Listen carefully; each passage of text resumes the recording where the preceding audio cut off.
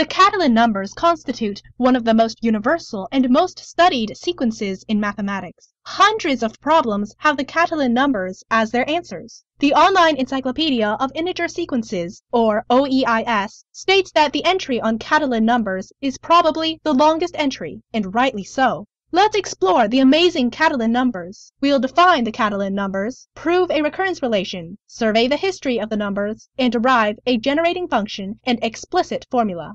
First of all, what are the Catalan numbers? We define the nth Catalan number, C sub n, as the number of ways to divide an n+2 into triangles. To get a feel for this definition, let's consider a few cases. We start with n equals 0, so we have a 2-gon? Houston, we have a problem. 2-gons don't have triangles in them. Well, for the sake of this definition, there is one way to divide a 2-gon into triangles. The reason will become clear later. For n equals 1, there is one way to divide a 3-gon into triangles. For n equals 2, there are 2 ways. For n equals 3, there are 5 ways. And for n equals 4, there are 14 ways. So far, our sequence is 1, 1, 2, 5, 14. Mathematics is the science of patterns, so we want to find patterns for the sequence of Catalan numbers. Our ultimate goal is to find an explicit formula for the nth Catalan number in terms of n. No such formula is immediately obvious, but let's see if we can find a simpler pattern, a recurrence relation for the nth Catalan number based on smaller Catalan numbers. We start out with a triangulated n+2 gon and fix one of the polygon's edges, E. If we remove edge E, we are left with two distinct triangulated polygons that share one vertex, as shown in this diagram. Let the polygon clockwise from E have a+2 vertices, and the polygon counterclockwise from E have b+2 vertices. Note that order matters here, since the reverse order is a reflection, which is counted as distinct. Since the two polygons share one vertex, the sum of the numbers of their vertices is equal to the number of vertices of the polygon plus 1. So a plus b equals n minus 1. For each pair of non-negative integers a and b that sum to n minus 1, we have a configuration of two polygons that together form the n+2 gon. The number of triangulations in each configuration is c sub a times c sub b. Note that if a or b is 0, then we have an n+1 gon and a 2 gon, which we define to be two vertices connected by one edge. The number of triangulations in this case is c sub n minus 1. This is the reason we defined c sub 0 to be 1. So the total number of ways we can triangulate the original polygon is the sum from I equals 0 to n minus 1 of c sub I times c sub n minus 1 minus I, with the initial condition c sub 0 equals 1. You probably wondered why we defined the Catalan numbers using polygon division. There are hundreds of other problems in which the Catalan numbers appear, so what's so special about this one? It turns out that this problem, which is called Euler's polygon division problem, was historically the original problem in which the Catalan numbers first appeared. Let's go on a brief tangent to explore the history and naming of the Catalan numbers.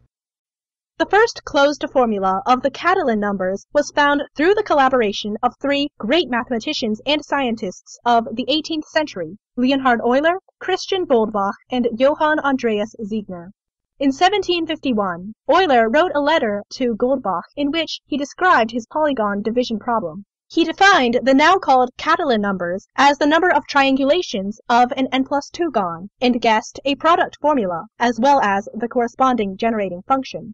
In his reply, Goldbach observed that Euler's generating function could be obtained from a specific quadratic equation. In the late 1750s, Euler wrote to Ziegner, suggesting the polygon division problem. Ziegner found and proved a recurrence relation for the sequence of numbers. Euler then realized that Ziegner's recurrence was the key to proving Goldbach's quadratic equation, from which the proof of the generating function and product formula followed. However, Euler did not publish a complete proof of his formula. Only 80 years later did Gabriel Lame publish the first complete proof. His work sparked the interest of a young mathematician named Eugène Charles Catalan, who became the first to find the modern standard formulas for the Catalan numbers. Throughout his career, Catalan intermittently returned to these numbers.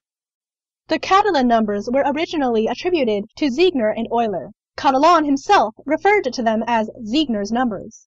The sequence received its modern name in 1968, when John Reardon published his book Combinatorial Identities, in which he used the name Catalan numbers. This is yet another unfortunate illustration of Stigler's law of eponymy, which states that no mathematical or scientific discovery is ever named after its original discoverer.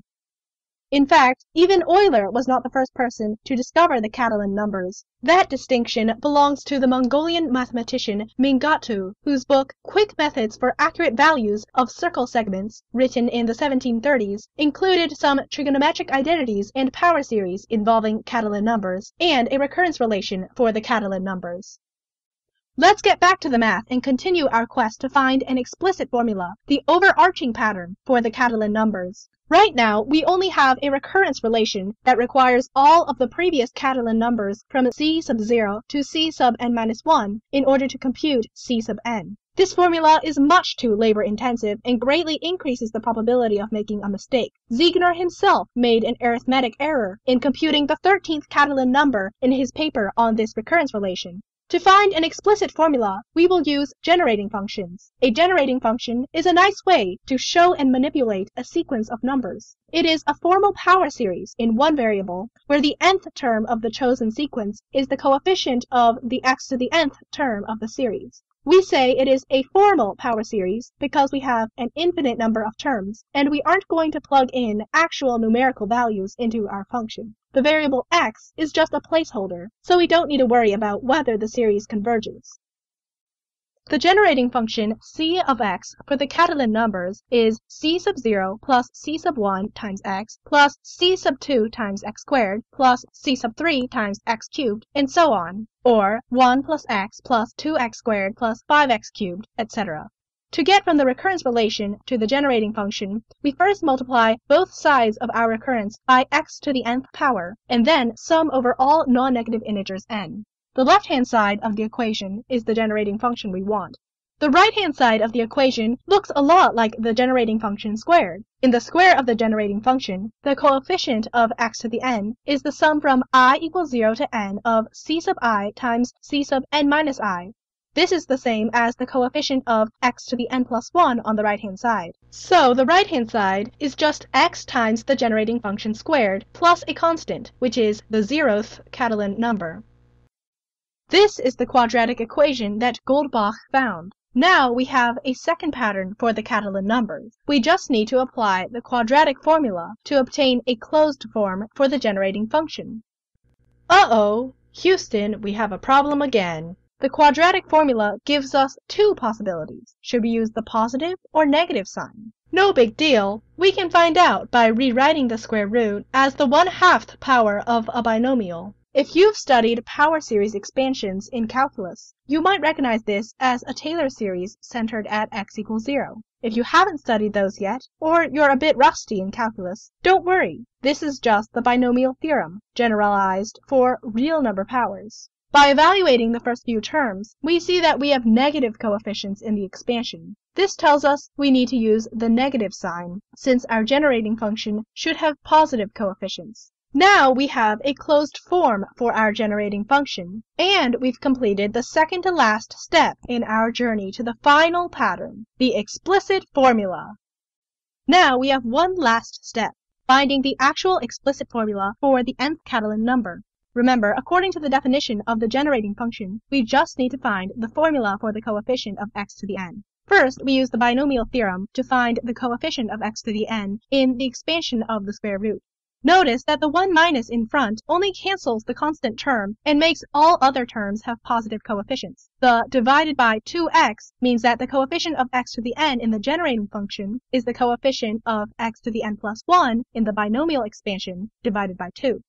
After several standard algebraic manipulations involving factorials, we end up with a nice closed form. There are many possible different but mathematically equivalent expressions possible. Two of the most commonly used forms are 1 over the quantity n plus 1 times 2n choose n and 2n choose n minus 2n choose n plus 1. Now it is much easier to calculate any Catalan number. As an example, the first 11 Catalan numbers from c sub 0 to c sub 10 can be easily calculated as 1, 1, 2, 5, 14, 42, 132, 429, 1430, 4862, and 16,796. We have reached our goal at last. We have a clear and beautiful pattern for the Catalan numbers.